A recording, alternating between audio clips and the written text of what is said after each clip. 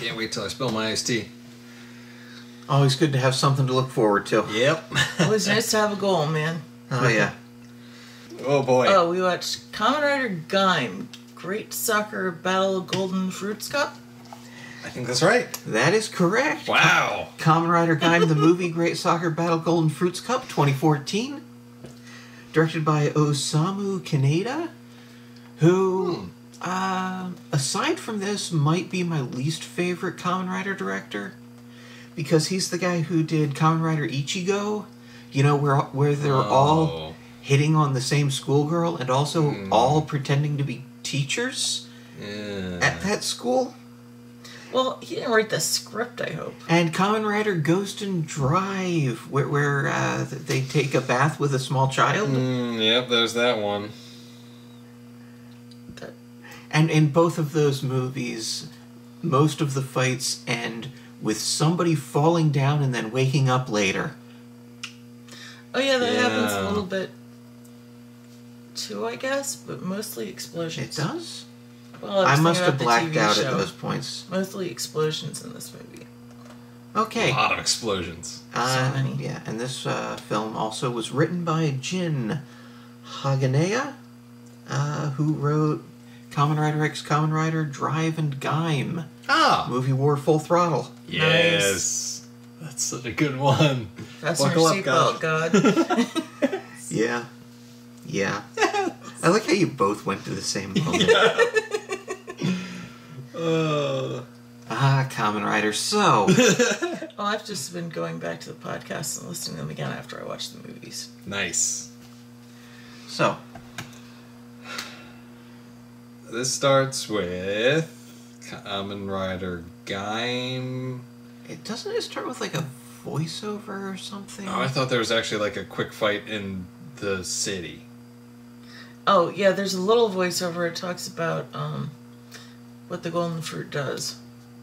Oh, yeah, golden fruit, very important. So then, yes, Kamen Rider GAIM is in the ruins of his city, right? Mm-hmm.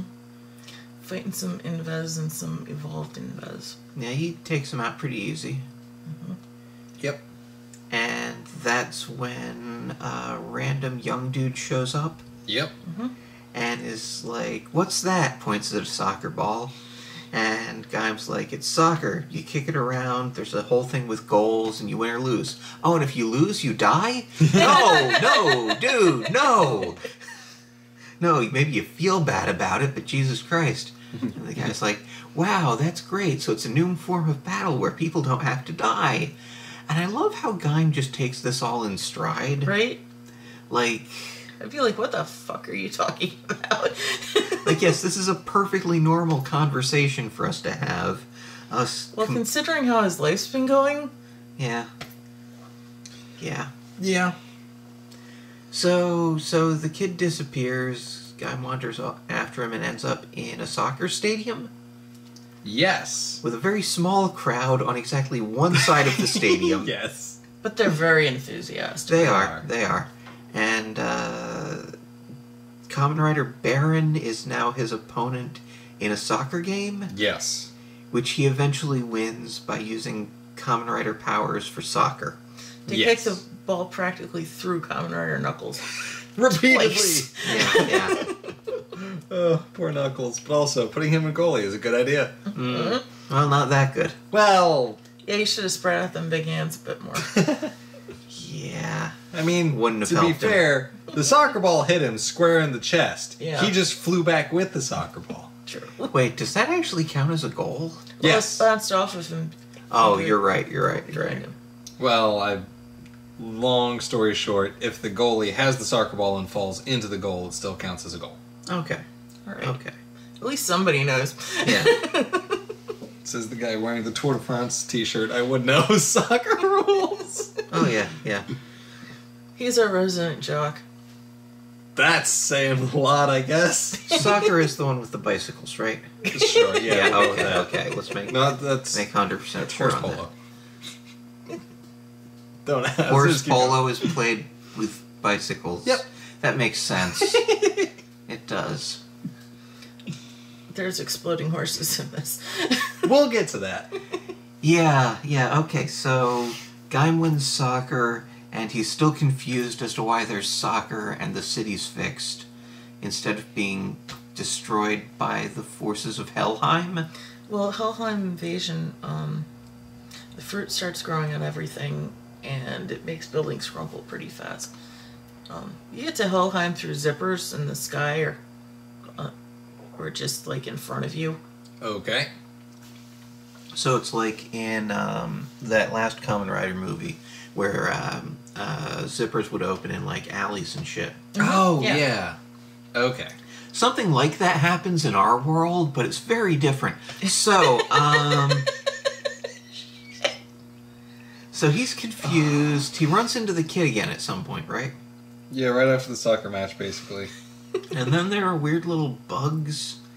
And then Yes. a couple of characters I don't recognize turn into Kamen Riders, get beat up, and then, like, dissolve. Yes. Yes. And someone is collecting their whatever into a... What are those locks? Seed locks? Lock seeds. Lock seeds. Of a... What is it called again?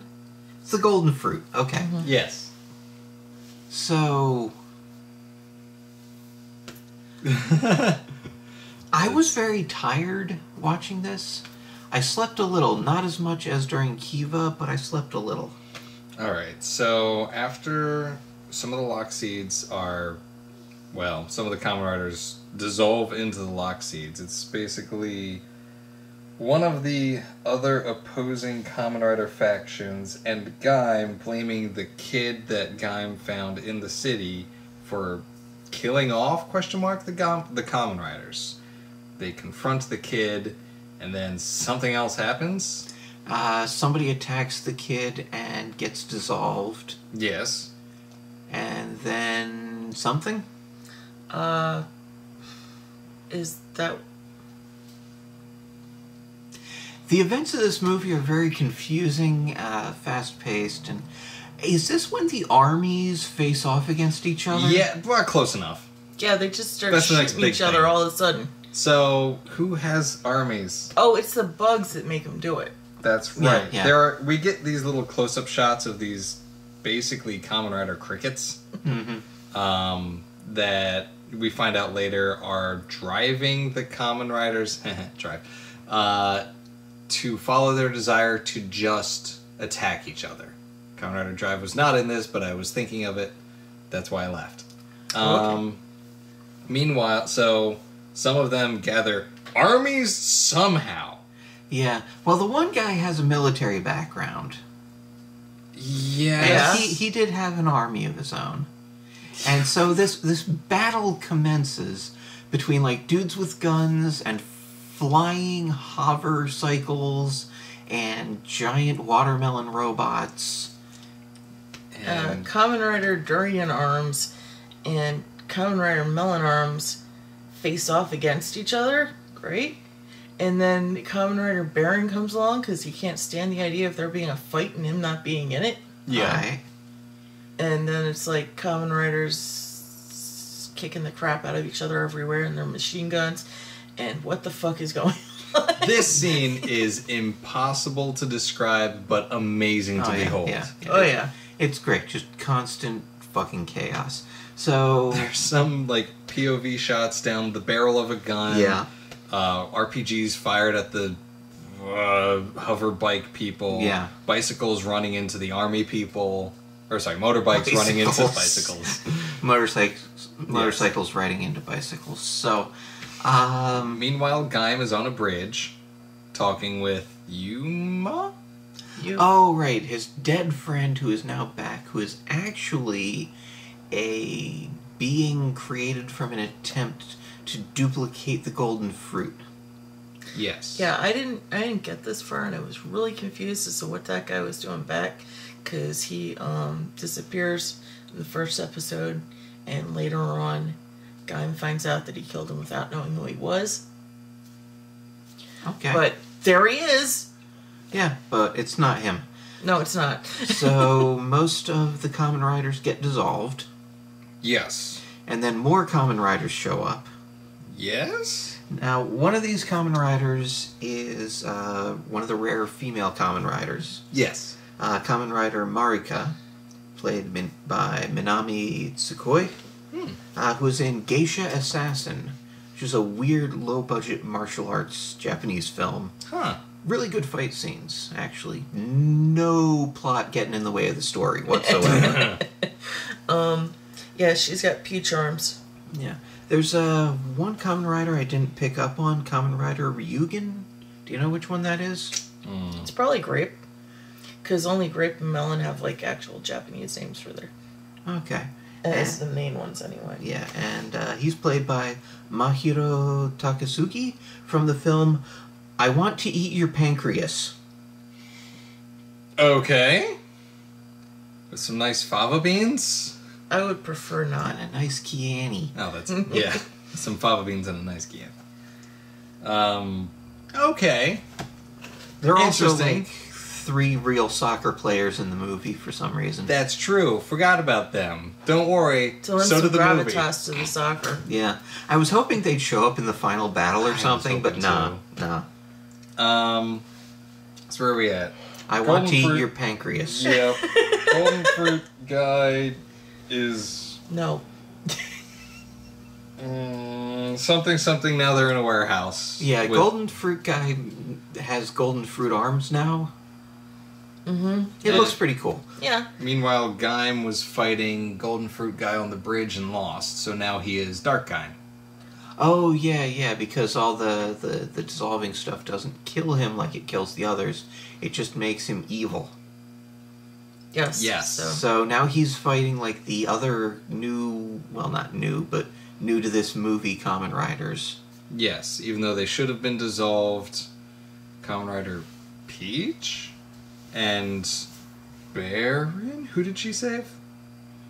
I don't know. Could have been Zangetsu. They work together. Okay. Oh yes, and then Kiwi's there too. In this warehouse fight. All right. Grape turns into Kiwi, doesn't he? Oh, yeah, he has those big, like... Yeah. Yeah. Big circular blade things that he can't move very well, but they look cool. Too. And every now and then you're like, oh, that's a cool move with that. Impractical, but it looked nice. Yeah. And some more battling. And then at some point we found out who the mysterious kid was. He's another one of the overlords from Helheim who is, I guess, trying to keep people from fighting over the golden fruit or something like that. He's tired of people killing each other, so he wants them to play soccer. So he created this, like... Dream World? Yeah, where they could play soccer, but they just started killing each other anyway. Because human beings are fucked up. A little bit. Yeah. So... Doesn't he turn into a Kamen Rider, too? Yes. Later? Toward the 'Cause- very end. Okay. Yes. Right now he has to be convinced that Gaim is fighting to protect the goodness in humanity, not because he himself is evil. Even though Gaim is evil now. So he goes to see Gaim in the misty part of his brain. And there's a dark Gaim there, so Kota punches Dark Gaim in the face, and then he's already gone. Yeah, he proves that he's not, like, violent and hateful by punching a dude to death in the face, because that dude is himself and is the evil part of him. Anyway, this is around the time I start dozing off a little bit here and there. I keep it together for the most part, though. Well, yeah, there's some very cool fights that go on. Yeah. So they all beat up on Golden Fruit, because now it's 4v1. And then Golden Fruit turns into locusts, takes them all to a different location, then basically then he gets a horse. I think he makes it out of himself. And the locusts. And the locusts. And then the Overlord gives Gaim a horse and fruit basket transformation. I thought he already, like, had it? No, this was before he got that. Oh, he only okay. got that when he became a god. Okay. So it's kind of a flash forward deal.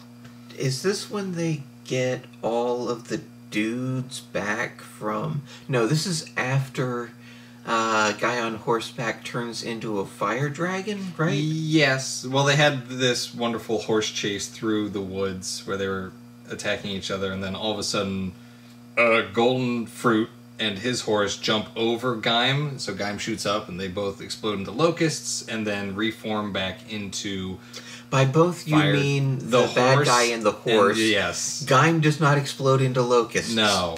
Then they reform into the giant horse? Yes. Because the explosion also kicked out all the other Kamen Riders. It's and kind of their a powers. Pegasus unicorn dragon made out of fire. Okay? And this is pretty wicked. 6 stories tall? Yeah. At least, maybe 10. This is another situation where it just sounds like we are ranting fucking lunatics. I can't help it, man. Kamen Rider's just like that. Yeah. In between all this plot is awesome fight choreography. Yeah. Yeah. Yeah, lots of, I'm not going to say foreground, background, midground fights, but like just clusters of fights. Yes. In places. At least 2 or 3 clusters, and you're like, I have to pick one. Yeah. I guess I have to pick a favorite. You. I'll And watch then you. as soon as you pick one, it explodes, so you're like, okay, maybe this one. Yes. And then, like, Gaim hits him with a blow that makes everybody he'd absorbed into his lock seed come back, and then they all fight him. Yeah, they all get... Including the kid. They all get their lock seeds and turn into Kamen Riders, so just the kid who is an overlord... And then he's like, oh, hey, that's Golden Fruit's true form, so let me show you my true form, which is a fucking soccer ball. Yeah. So, see, Golden Fruit's true form includes a soccer net behind him. Uh-huh. Yes. And so, yeah, the kid who was one of the Dark Overlords turns into a soccer ball, which they kick around the field. While fighting flame demon things? Yeah. And eventually kick him into the goal and defeat the bad guy. Yes. And then the dream sequence is done. Not quite. First, the, what's his fucking name? I don't know his name. The DJ. Oh, that fucking guy. Oh. He's like he's a VJ. He comes on, he shows up in a hologram, like one of them ghosts from Star Trek? Wars. That's Wars. him in the hologram? Obi. Yes, with the big scarf, that's him. Oh. And, I'll take your word for it. He tells the kid some stuff, and then the kid disappears. I think that's how it went. And then the dream is over, and he has to go back to killing monsters. Gaim has to go back to killing monsters. And the Dark Overlord kid thanks him for teaching him soccer. Uh-huh. Yeah. And it's sort of implied that this is like a good thing for the universe, but maybe not. Honestly, I doubt this is ever going to come up again. Yeah, soccer didn't really help much with the whole aggressive asshole part of humanity, so... You know footballers. They have a stigma. Yeah. So this movie is nonsense, Oh, yeah. but it's enjoyable nonsense. It is an hour long, It's so much fun. and it is a ton of fun. And complete gibberish. Yeah. Yes, If but you get- that's part of the fun. If you get Yeah. lost in the plot, don't worry. There's a Don't. fight scene in about 3, 2, 1. Yeah, yeah, And in another explosion in 3, 2. yeah. Yeah. And 3, 2, 1, that was all explosions. Yeah. That first one's finally maybe stopping now. Yeah. Yeah, Yeah. I really love the whole entire GAIM TV show. So, I'm sitting there explaining these characters to these guys. And they're Thank like, you for "Huh?" that, by the way. Yeah, I still didn't understand any of it, but, you know. It helped. It helped way more than our normal Kamen Rider viewing experience and understanding. Yeah. Well, Tommy has my copy of the set, and I think he hasn't even started watching it yet, so... I need to finish up Forza and get Yeah. that back. So yeah, this was an experience I recommend. Yeah. Oh, yeah. Enjoyable. Just do not expect to understand it. You don't really need to. That's true, because it is a dream episode. Yeah. Yeah. Think of it as like a surrealist piece. You know, it's not about the story, it's about the experience. And it's a damn good experience. Oh, yeah. It's like Buñuel. You know, it's like you're watching Un Chien Andalou. It's almost the exact same experience as that. Okay, now you're just fucking with us.